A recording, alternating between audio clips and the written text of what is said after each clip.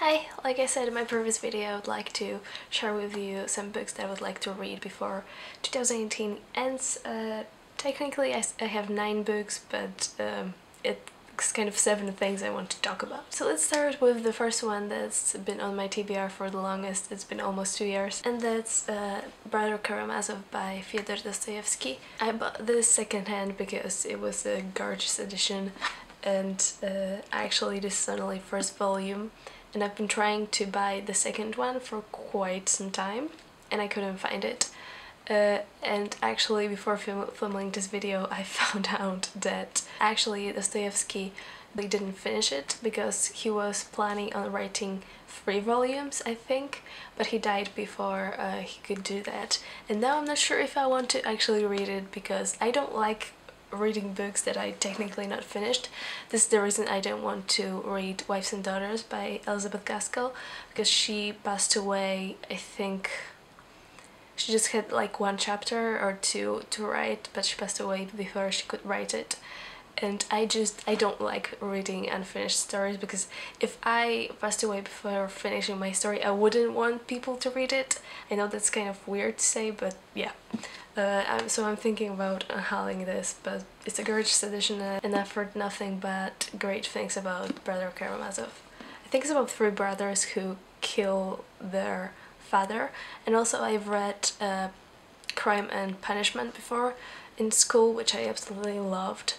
I really liked Dostoyevsky's writing style.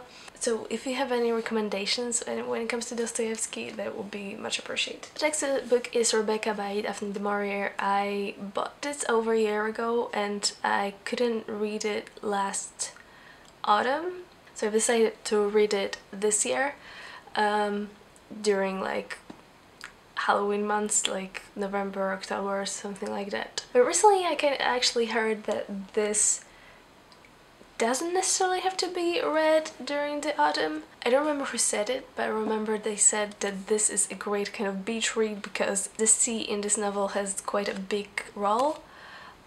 So actually I could read it during the summer too. So hopefully I will get to this maybe in August. Next book that I would like to read during the Halloween months is The Damn House by, oh, I don't know his name, Burnside? I've heard some good things about this, but then later after buying this I found out that this is actually quite a terrifying story. This is about some kind of guy that does experiments on animals and children. So that sounds quite gory and scary, so I'm kind of apprehensive to read this, but yeah, maybe around Halloween. The next book is Oranges Are Not the Only Fruit by Jeanette Winterson. From what I've heard, this is quite a semi-autobiographical story, so this is loosely based on Jeanette Winterson's life. I only remember that this is a story about a girl who was brought up by nuns in a church, and later in life I think she runs away when she's around 16 or something like that. Yeah, I know Jeanette Winterson is a lesbian and those themes are very much present in the book. Next 2 books I would like to mention together. The first one is another book by Jeanette Winterson, which is The Gap of Time. This is from the series about Shakespeare. I'm not sure if this is a retelling, but this is based on Shakespeare's The Winter's Tale, which I haven't read. So first I need to read The Winter's Tale, then this one, and then after reading this one I would like to get to If We Weren't Villains by Emma Rio. This is, a lot of people say this is a ripoff of The Secret History by Donna Tartt, but I've heard some people saying this is also really good. Some people actually like this better than The Secret History. From what I remember, it's about students that do Shakespeare plays, so I would like to first kind of, I know some Shakespeare plays, but I'm not that well read in Shakespeare, so yeah, first I would like to read Winter's Tale, then this. Also this book has such pretty end papers, like how gorgeous is that? So yeah, hopefully I will read those 3 things before the end of the year. And the last thing is actually 3 books, that's the last 3 books of Harry Potter.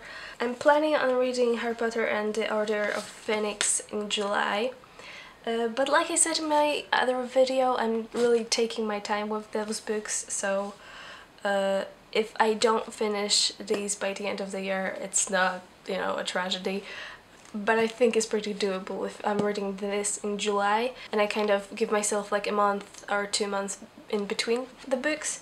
So I feel like I can still finish all 3 of these before the year ends. So yeah, that's everything I have for you today. I am actually, when you're seeing this, I'm actually in Sicily on my vacation.